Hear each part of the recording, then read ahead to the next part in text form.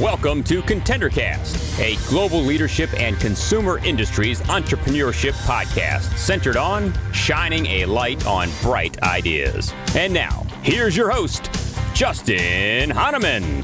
Thanks for listening. Thanks for tuning in. Thanks for downloading. Thanks for subscribing and following. It's Justin Hahnemann on the ContenderCast. We're shining a light on bright ideas. This morning, it's going to be a little spicy. Cannot even wait. Can you imagine adding like spice to your toothpaste? Yeah, it's real. It's very, very cool. Rainer Agles is on, CEO and founder of Chili. I mean, this is the first. I just have to tell you, Rainer, I could, when I saw your info, I'm like, when can we schedule? So it's so great to have you on the show. Yeah. Hey, Justin. Thanks for having me. Awesome. I'm glad you're here. Thanks for getting up early with me. Man, so exciting. Can't wait to learn about this endeavor. And man, I think you've got a real angle here and it's exciting and spicy. So before we jump into Chili, how about share with our audience a little bit about you and some of the things you were doing before deciding to go and jump in and launch your own brand? Sure. Yeah. So from Virginia Beach, Virginia, after graduating from UVA, getting my undergrad there, I went on to work for a D2C mattress company. So have been in the D2C space for 8-9 years now, working across a number of roles, marketing, customer service stint for a little bit, retail, all of that. So yeah, that's a little bit about my background and, yeah, happy to I love jump it. into the brand. Yeah, that's so great. Obviously, you're in the e-commerce space. You understand direct to consumer, which is nice.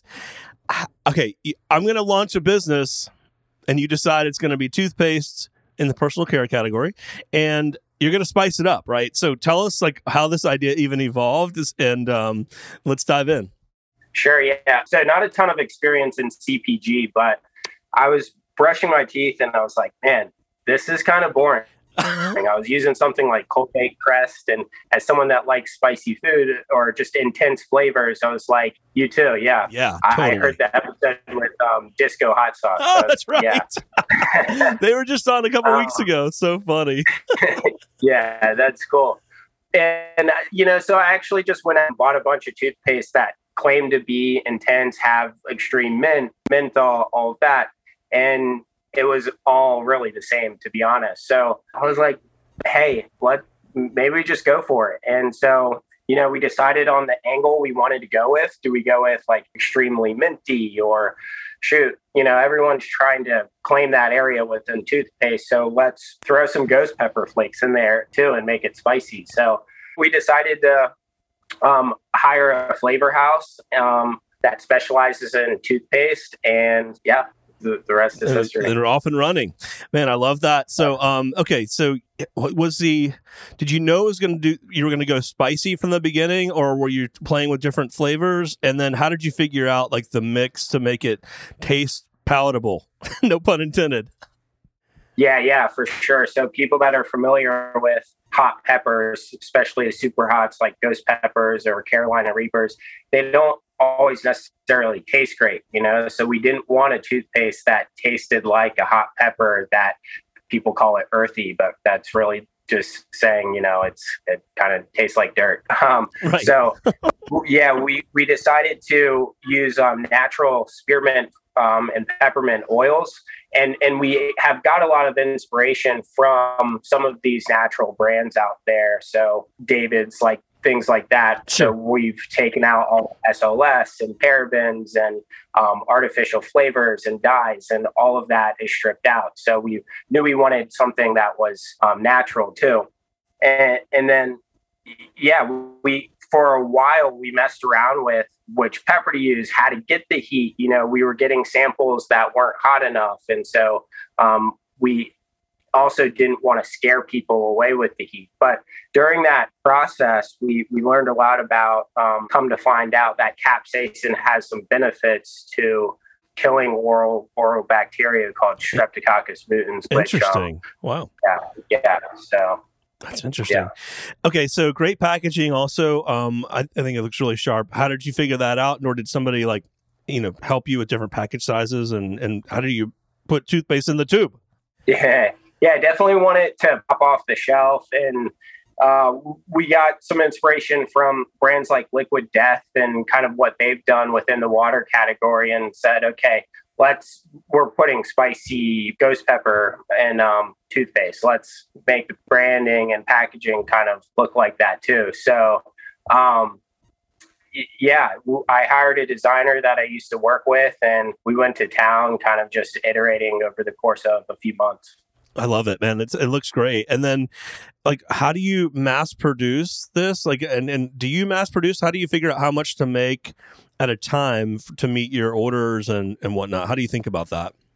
Yeah, when it comes to toothpaste, and I call it a lot of manufacturers, it was tough to do like an MVP run, like 1,000 units. So we really had to jump in with 2 feet and order quite a bit, 16,000 units. Wow. So, yeah. So we worked with a tube supplier. That took a while to nail down someone that could do what we really wanted to with the tube, get the price right. So fortunately, we don't have to place a lot of frequent orders. It's more just smaller or larger orders infrequently. Right. Got it. Okay. And then, so you're selling direct to consumer. How have you been building brand awareness or building, awareness of people to come shop besides coming on this podcast? Yeah. When we launched, we had like $0 in the bank, so we have done a lot of guerrilla marketing, getting toothpaste out to people with followings on social media, just hitting them up, say, hey, I'm the founder of this brand. Would love for you to try it. If you create a video, great. If not, at least, give me some feedback on the product. And that's really worked well for us. Oh, that's cool. Wow.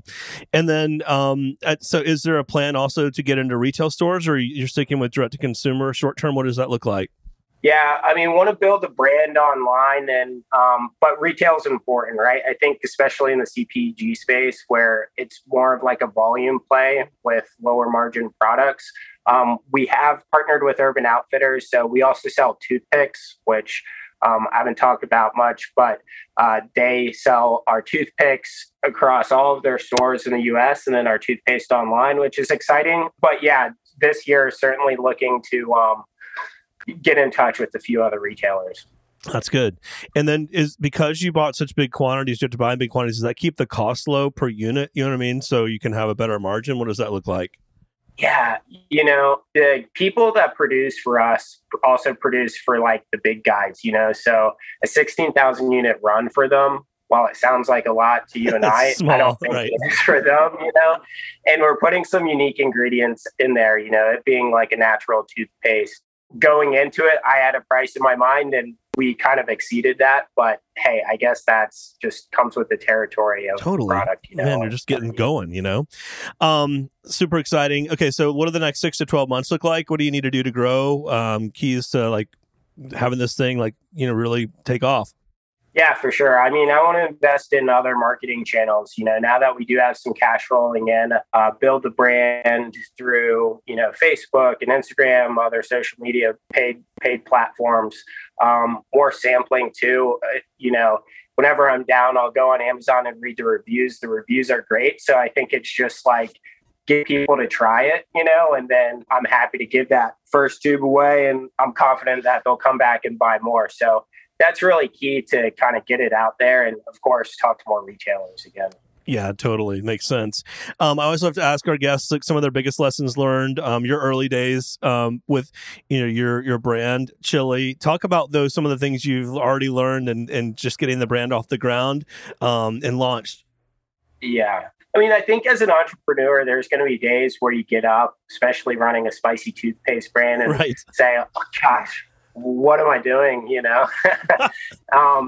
And so I get, I've talked a lot about inspiration, but I'll turn on like a podcast sometimes and hear, these other founders that have built $100 million companies talk about how long it takes. These things aren't overnight successes. And so you've got to keep going. That's kind of just one thing, keeping the attitude going. And it helps being passionate about the product, passionate about the brand and everything you're doing. And And that certainly helps. So I'd say that's like top of mind for sure. Totally makes sense. And by the way, I love the Amazon store for chili. It looks really sharp, like really sharp. And dude, you're almost 5 stars like on the product. It's great. It's awesome. Yeah. So cool. Share with our audience where they can find you, connect with you, learn more, buy product outside of Amazon, etc. Yeah, definitely. You can go to chillimouth.com, Chillimouth on Amazon. We are Chillimouth on Instagram, Chili Toothpaste on TikTok. So check us out there, buy a tube on Urban Outfitters, and feel free to reach out. It's Rainer@chillimouth.com is my email. Always happy to hear from people. Dude, that's great. Thanks so much for being here, Rainer. So great meeting you. You got to come back on, man. Your early days, but it'll be fun to see as you grow and as you get more presence. And I think you absolutely should be getting into retail. It's got to be a next click for you. And so look forward to having you back on down the road, man. Yeah, great. Thanks, Justin. Appreciate you having me. The Contender Cast is powered by Contender Brands and is the top global consumer industries entrepreneurship podcast. You can find additional Contender Cast episodes on worldwide podcast platforms, including Apple Podcasts, Google Podcasts, Amazon Music, Spotify, iHeartMedia, YouTube, and other preferred podcast platforms. If you would like to be a guest on the Contender Cast, connect with us at contendercast.com. This is Brian Benson reminding you that every winner started as a contender.